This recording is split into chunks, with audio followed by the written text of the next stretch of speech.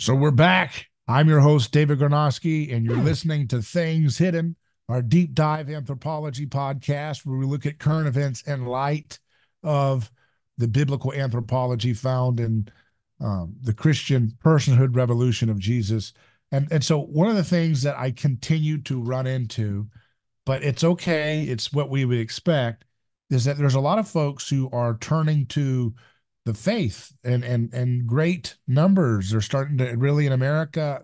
That's where I'm focused on. I know there's things going on in different other places, but there's a lot of folks, very online folks that are announcing, that they're converting to traditional, trad religion, right? And it has its various flavors and forms. But one of the things that I noticed from that move is for whatever reason, they're coming with a spirit of kind of defeatism about the big picture stuff, about technology, about healing, about medicine, about institutions, about governance, about the world, about earth, animals, whatever. There's a defeatism that comes along with their way in which they've come to faith in Christ, right? And I try to keep a big picture view here, and that means that we got to deal with things in broad strokes and not go after one little denomination or there or one little tradition here or there and pick on anybody in particular. But there is a general trend that you see online with young men, especially, and a lot of them, it's a wonderful thing that people who many of them have been dabbling in atheism or rationalism or new atheism. Some of them come from just blasé nihilism and hedonism and drug culture, or some come from something like what we'd say is a like paganism or pagan LARPing, we would say, not really, classical paganism in any real sense, most people. And they find something in the traditional forms of Christianity that they are very attracted to, that they want to clean up their life. They want to get away from the darkness that they were in, and they want to repent and clean up their life. But the problem is that whether you go from the Protestant tradition or the Catholic or the Orthodox tradition, you are still running into this similar theme of being completely fixated on your personal walk, which is extremely important and never to be diminished at all. But it doesn't have to be put as some kind of superior focus in your view of what does it mean to imitate Christ to the detriment of the corporate salvific work of Christ. That Christ came to save the world. He came so that his kingdom would come on earth as it is in heaven. And so you see a disposition because of how corrupt America's government and how morally bankrupt our culture is trending, how basic categories of identity like male and female, like right and wrong, up and down, merit versus sloth, all these things, like for like what does it mean to be a good worker? What does it mean to achieve? What does it mean to have vision? Everything's being questioned, right? Everything's being undermined. And so it's normal in that moment for people to just want to come to a way of approaching faith which is reactionary in nature. But that's not what Christianity is all about. That's not what Jesus is about. He is not a reactionary at all. Okay? He's not a reactionary. He's not some political progressive, but he's certainly not a reactionary. Doesn't react. He is in the driver's seat of history. He is the master of history. He set in motion the most brilliant takedown of empires and wicked cultural practices ever imaginable in history. And I always say, if you deny his deity, it's even more of a miracle that a mere man alone could have strategized such a brilliant global movement, a brilliant global revolution in the beautiful sense of the word, not in the way it's often meant today, where it's a kind of, return to the same old violent origins of our governing structures. So I wanted to give a kind of foundational help for this. The Bible begins in a garden, it ends in a city. That means there's work for us to do. When you encounter the realization of the grace of God, this theologically speaking, you have to make that choice of understanding that this is something that you have to let go of the flesh. You have to die to the ego, die to the self, die to the desire to one up your neighbor, to compete with your neighbor, to desire what your neighbor has. And this kind of dissolution of that ego self is the personal sanctification in theological terms that Christians are called to have. But that's not the point of the Bible. The point of the Bible is much more interested in the collective salvation of the world, in the restoration of all things, in the healing of creation itself, in the healing of meaning, of institutions. It is an attack. The Bible is unleashing a kingdom of heaven attack on all things related to death, including illness. Illness is a battleground of spiritual warfare. And spiritual warfare has many different layers of looking at that. Anthropologically, we can look at that as mimetic disease, people having the wrong desires, mimetically caught up in their mind, the wrong thoughts, the wrong assumptions, that mimetically, what we call placebo effect in medicine, manifests in the form of illness. That your thoughts can control things like depression, thyroid, all those things. There's so much there that we can unpack.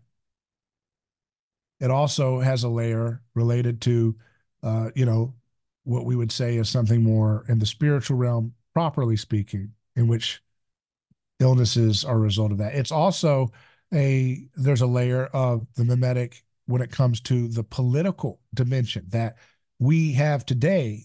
Diseases, we call them diseases of civilization and our haughty arrogance, but also this kind of self-flagellation there. If you notice that diseases of civilization concept, we're civilized, and yet there's these diseases we've gotten. So it's like almost like we've described it like it's the cost of being so civilized that we have heart disease through the roof, cancers, diabetes, Alzheimer's, all these horrible afflictions, chronic diseases.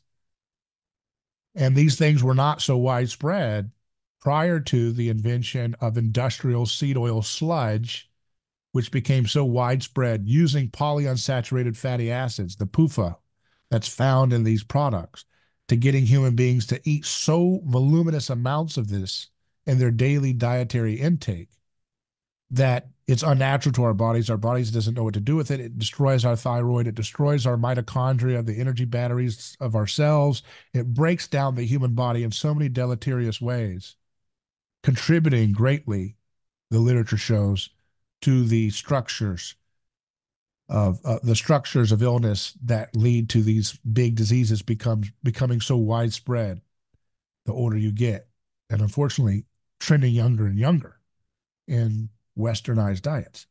So that's an example of the mimetic matrix of human power and scapegoating violence, right? Because these monopoly institutions like Harvard and the government agencies that they have this incestuous relationship with and political power has created this one-size-fits-all decree-based medicine system that says, this is healthy.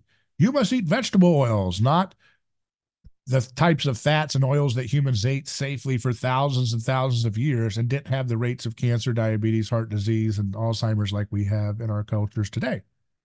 That hubristic Tower of Babel mindset is so pervasive in things like vegetable oils becoming so widespread to replace natural fats, and then that leading to this huge rise in these chronic diseases.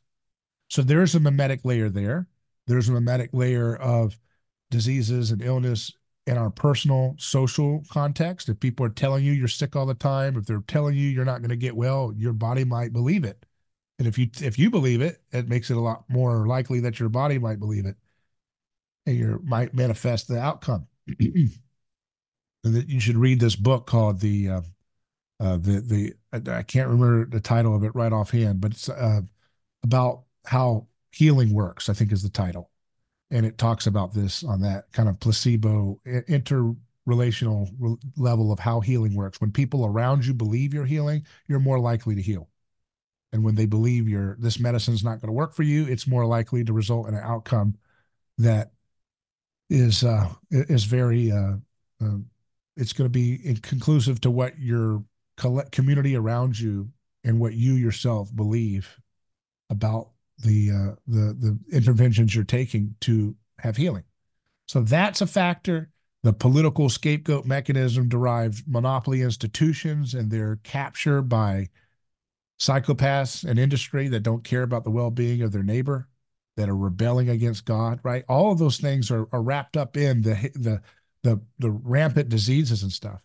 But I've heard people say things like, well, what's it matter about trying to cure cancer? Yeah, we're going to die from something. That's why we should focus on our personal repentance process. Well, again, totally alien to the biblical view of repentance. Repentance is primarily a collective, corporate thing. It also has the personal part, but taking the personal me and Jesus thing and anchoring that as the primary focus of what the Bible is talking about, what Jesus came to do in history, is completely missing the point. It's completely alien to the reality of what's actually going on in this story that we have.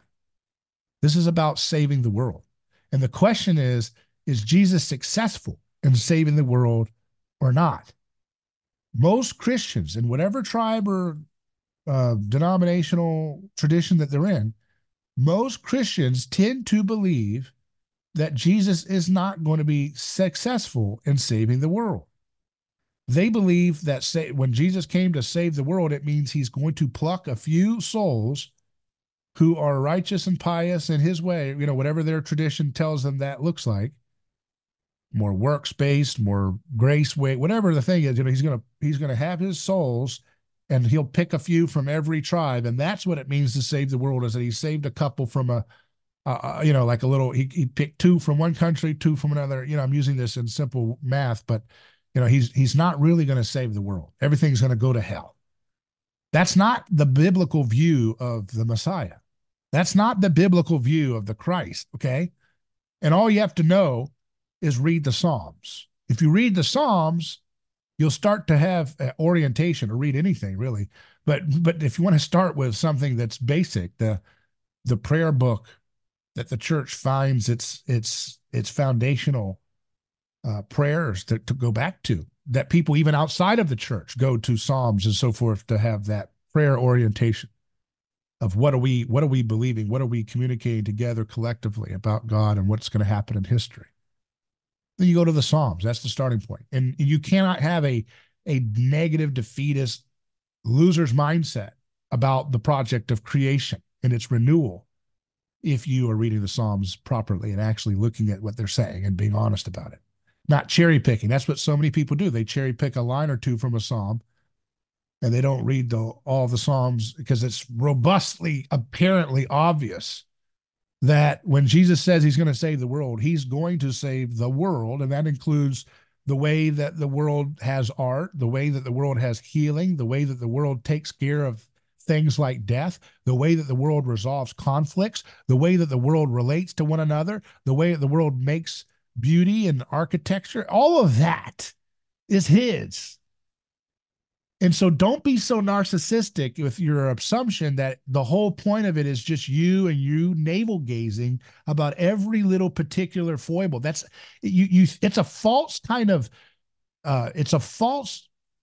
spiritual dimension that is actually very arrogant, because again, it's totally egocentric. Oh, I'm such a sinner. That's all you spend your whole life doing. It's actually a false humility. That's actually an ego-centered, individualistic mindset that's creeping into your analysis that's totally alien to the project of Jesus. So absolutely, we are to imitate Christ. Christ does not hide in the house all day saying, the whole world's going to hell. Rome's going to get us. What's the point? What's the point? He doesn't sit around and say, why should I heal this man who's blind? He'll die of something else anyways. He just needs to get his heart right. No, that's not how he did. That's Gnosticism. Individualistic Gnosticism. It's not Christianity if that's your view that you are trying to share and spread around the country. It's not Christianity. But by the grace of God, that God is gracious and merciful to people, even in their, coming up with bizarre, distortions and frankly slanders of what he intends to do, saying that he's not going to save the world, that it doesn't matter that we heal people's eyes, that we don't heal people's hearts, that, oh, that's a side issue. That's diminishing flesh. That's diminishing the redemption of matter, which is what we are longing. That's what creation is all groaning for, is the restoration of all of it. Because God is a loving Father and he loves our eyesight for its own self. Not just that it's a metaphor for our spiritual blindness, that if we have blindness in our eyes, it's only a metaphor for something more important, which is that we're blind to that. Well, guess what? If you think that that's all there is to the healing of blindness in the Bible, then you're blind. You're so blinded by man-made religion that you don't understand that God is a loving Father who truly delights in you being able to see in and of itself that he made the earth not as a metaphor, not as a materialistic trap that is just only a little small metaphor of something else. No, it is the seed that is to be planted into a beautiful garden. Everything is a down payment of something that much more better, so that our eyesight is only a down payment to how much more we will see when everything is fully restored. And when we heal a child's eyesight with with beautiful breakthrough revelations, not stupid FDA approved latest scams that mask symptoms or make people filthy rich in the middleman area, but truly break through with these things, then we are performing an act of worship for God. We are imitating Jesus's life in history, in our own way, in our own collective remembrance of what he did. See, this is so important. Some people get so fixated on worshiping their tradition and worshiping their institution and their ecclesiology that they make Jesus a side object that is used as a way of bludgeoning people, saying, you're not in my team, because I've got Jesus, because I've got the special boy team. I've got this special little ecclesiology that makes me good, but I'm not good. I'm really bad and filthy and filthy, filthy, filthy, filthy. And you spend your whole Christian life telling people, don't worry about healing people's eyes. Don't worry about curing cancer. Just worry about your sin. No, that is the sin. To be so holy minded that you're no earthly good is not Christian. Christianity is incarnational. It is the restoration of the flesh, the body, the soul, all of it together. There is no separation. There is no division that you say soul's better. That's Neoplatonism. And if you're getting that in your theology, I don't care what tradition got you there, you better rethink what it's actually about. We're not here to worship Neoplatonism. This is about imitating Christ. Not all of your little special boy statuses that make you feel cozy, that you can judge everybody else as filthy and dirty. It's about getting into the mix of it. Risky excellence, not safe mediocrity. This is about saving the world. That's what Christ has tasked us, his body on earth, to manifest in remembrance of what he did when he was in the flesh on earth, healing people, curing diseases, curing this stuff, helping people with their material want, not as some little Gnostic metaphor for something more important, but as both. It is the soul and the body that are important, and they're fully in mind in everything that Jesus does. And he is successful, and he is triumphing through history. And to diminish that, when I point out things like, they used to burn people at the stake, and now we don't do that. Oh, well, yeah, but we do other things like abortion. You are diminishing and you're disrespecting what Christ has done in history. Yes, human sin is very conniving and persistent and elaborate in the ways in which it will justify its little sneak attack returns of violent, sacred, or violent versions of the sacred. Yes, we talk about that all the time. It is a kind of escalation of grace and mercy, breaking through nonviolence, peace, and self-awareness of the human species, breaking through in history, and also a kind of escalatory, you know, opportunity for more elaborate forms of evil. But this idea that it's just a stalemate, don't you ever say that Christianity is pervading and winning in history. You don't know what you're talking about. You don't. And this notion that I see within, again, various traditions that says, oh, the whole point is just to die. No, it's not. Death has been defeated. Christ trampled out death by death. But that doesn't mean you need to go ahead and pine for death like that's what you're supposed to do. No, the whole point of trampling out death by death is that so now we have a culture of life and vitality, of abundance, not, oh, now we have to be, picking up skulls and fixating on death. Death is an enemy. Death will be cast into oblivion as well at the end of all of this, right? Of this whole story of humanity and God in creation. So let's not get all these, it's Gnosticism. There's a lot of stuff in there that are mixed in, dualism. There's all these different errors that are baked into people's mistakes. And I understand the emotional reason why people go there, because they feel like it's all falling apart. So therefore, just hide in your little nook and fixate on the ways in which you can say say more holy things to people in your life or whatever, or ask for forgiveness about the way you burped or something, like, oh, that was a little bit rude the way I burped there, like, can I say forgive me, or whatever. If that's your mindset, okay, you're fixated on egoism in the name of holiness. You're fixated on actual fear of getting out of the boat and walking on water like Christ. And the fact that people are always saying, well, we can't do grand things like anti-gravity or energy too cheap to meter because they'll get, look what they do. They point to these, these kind of suspicious stories of people trying to invent things and being killed and stuff. But it's like, that's a blight on the church. The church has, depending on how you count it, hundreds of millions, if not billions of people. Even if it had 10 million people, that's enough to work with. Even if it's 5 million, that's enough people that could be collectively organized around protecting these folks who are willing to take up their cross and liberate in the name of Jesus by incarnating in the same way he did acts of beauty that says this is God's creation. This is not a joke. If there's a repulsive effect that can be harnessed by human beings that doesn't rely on combustion engines or tires and all of that are all linked up to oligarchic grids that keep us locked into these endless wars and suffering and carnage. This is demonic stuff. And you're telling me that Christians should not be at the forefront of this stuff, of healing this situation?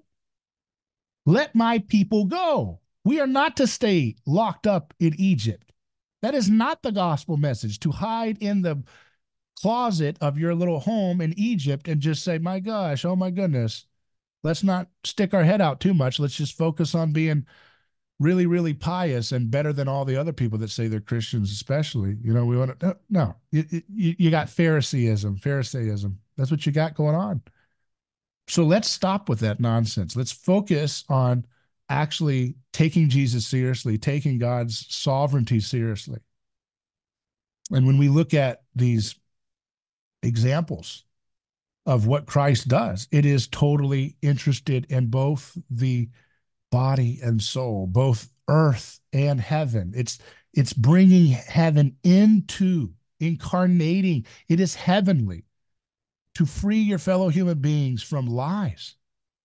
To free your fellow human beings from lies of dishonesty and lies about wars, lies about, oh, we need to have these archaic forms of energy. Don't ever try anything different. You'll get killed. That's the church has totally missed its point. And I don't care if they're hiding something in secret. That's not what the church is supposed to do. The church is supposed to run to the aid of people who are trying to advance the kingdom of God and incarnate The redemption of creation. The redemption of creation means being able to resolve so many of these different issues, like a storm. What's wrong with a storm? You might say, why should you want to walk on water? Because Christ can. Why should you tame a storm? The storm, if you tame this storm, there's going to be a storm tomorrow. So what's the point of trying to tame a storm? Just don't bother about anything material. Just focus on chastising people because they're sinful. That's not what Jesus does. He tames the storm. It's not just a metaphor for some spiritual thing that's all that's important, and the flesh is just kind of this deception. No, that's Gnosticism. Sorry, wrong religion. Try again. Read Jesus. Let Jesus read you. Okay, let's go to Psalm 2. Why do the nations conspire and the peoples plot in vain? The kings of the earth rise up, and the rulers band together against the Lord, against his anointed one, saying, let us break their chains and throw off their shackles. The one enthroned in heaven laughs. The Lord scoffs at them. He rebukes them in his anger and terrifies them in his wrath, saying, I have installed my king on Zion, my holy mountain. I will proclaim the Lord's decree. He said to me, you are my son. Today I have become your father. Ask me, and I will make the nations your inheritance, the ends of the earth your possession. You will break them with a rod of iron. You will dash them to pieces like pottery. Therefore, you kings, be wise. Be warned, you rulers of the earth. You rulers of the earth, serve the Lord with fear and celebrate his rule with trembling. Kiss his son, or he will be angry, and your way will lead to your destruction. For his wrath can flare up in a moment. Blessed are all who take refuge in him. Now, I want you to see this. This vision is, the question is this going to happen or not? Or is this just the Bible being really, really just a little bit too, hyperbolic in its hopes? No, come on, that's disrespectful.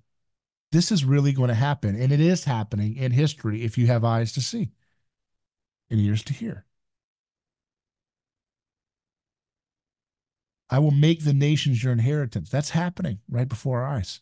Every nation on the face of the globe is having to pull more and more and more its playbook under the dominion that is saturated with Christian, more importantly, Jesus Christ ways of being. Even though they're lying, even though they're twisting it, even though they're coming up with elaborate ways to, pervert Christian sense-making, Christian aesthetic and ethic, that Christ, when I say Christian, I'm talking about imitating Christ. We're just start with that. That's the standard that we're judging whether this is happening or not.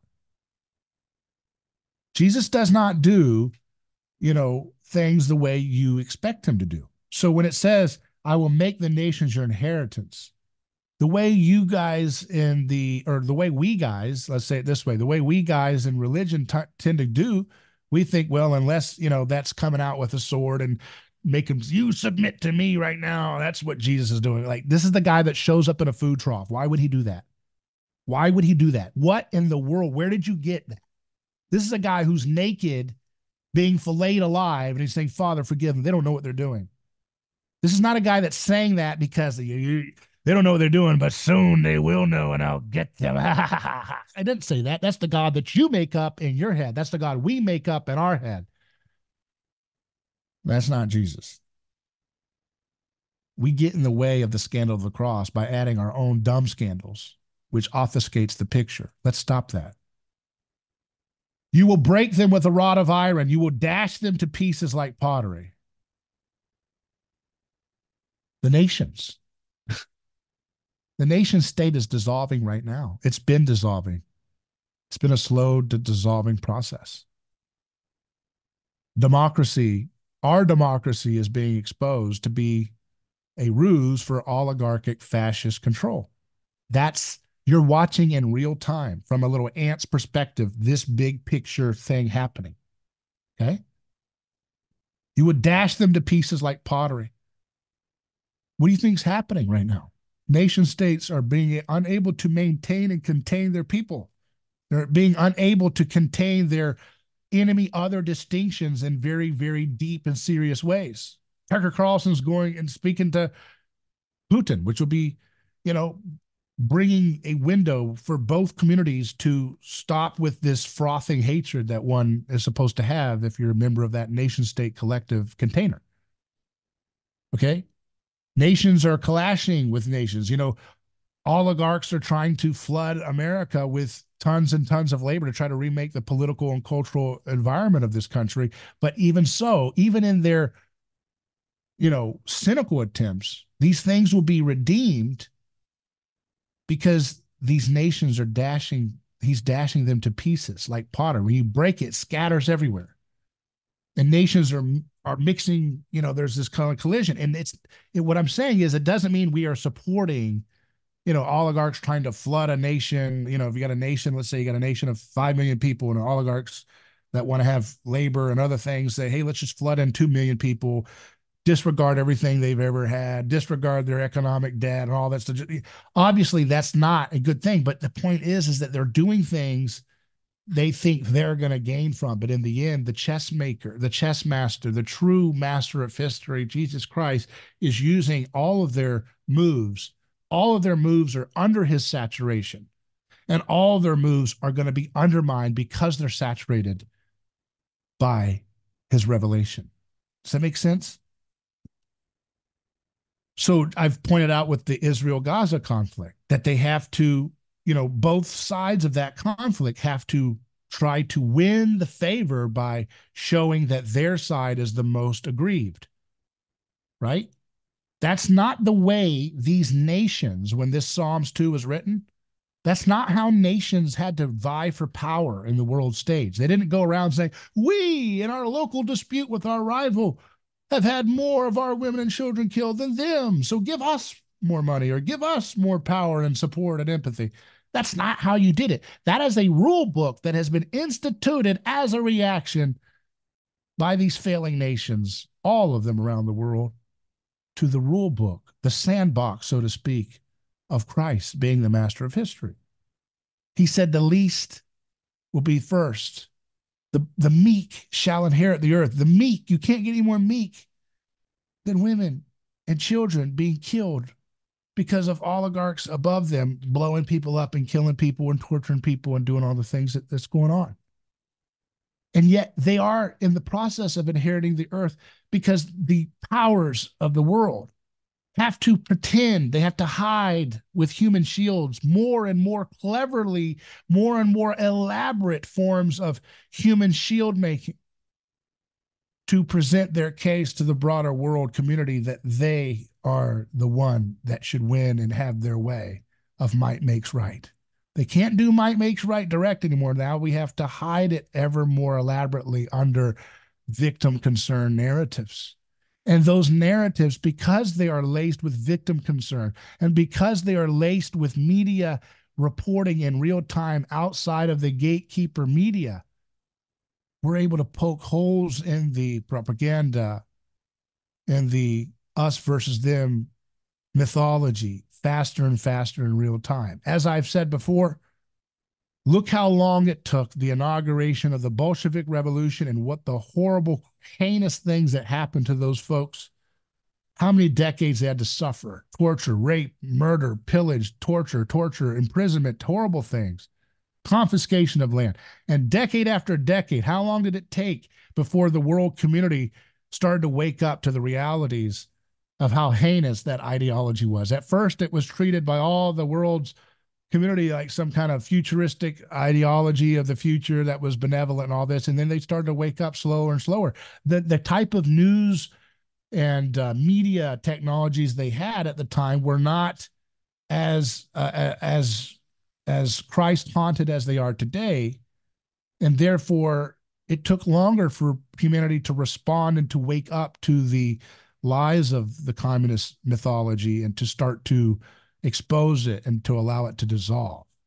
But look how much faster with this recent pandemic response, the nonsense, the lies, the tyranny that was trying to be foisted on people in this rapid manner.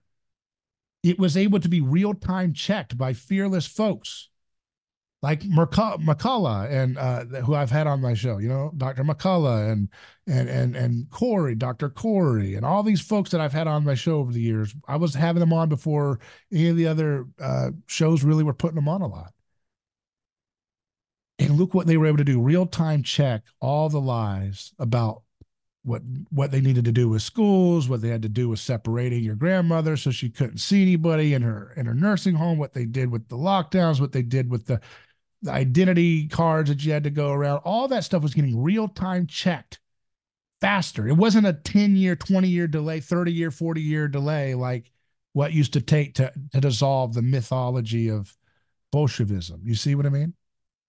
So things are more rapidly dissolving the more elaborate the uh, the nation states have to desperately try to hide and appear to be slain lambs to justify their latest little gimmick of tyranny. And that will continue to accelerate. That's what it means when we're talking about, therefore, you kings, be wise, be warned, you rulers of earth. Serve the Lord with fear and celebrate his rule with trembling. Fear God. If you fear God, you don't have fiat currency. If you fear God, you don't have these rigged regulations. If you fear God, you don't have these wars based on lies. If you fear God, you don't poison your population with toxic seed oil sludge. If you fear God, you don't push FDA-approved drugs that are just dropping nukes on our bodies, so to speak, to solve a disease like metastatic cancer, rather than things like an antibiotic, which is non-intrusive, that Dr. Lasanti, folks like that have been exploring with 39,000 citations to his name and scholarship journals. And I elevate his voice because I understand that this is a part of what we are supposed to be doing. Thy kingdom come on earth as it is in heaven. In heaven, there is no cancer. And that is coming into history through the body of Christ in remembrance of what he did as a down payment of what we would do. He said, you will do greater things than he. And that is an offense to Gnostic, individualistic narcissism, Christianism, or whatever.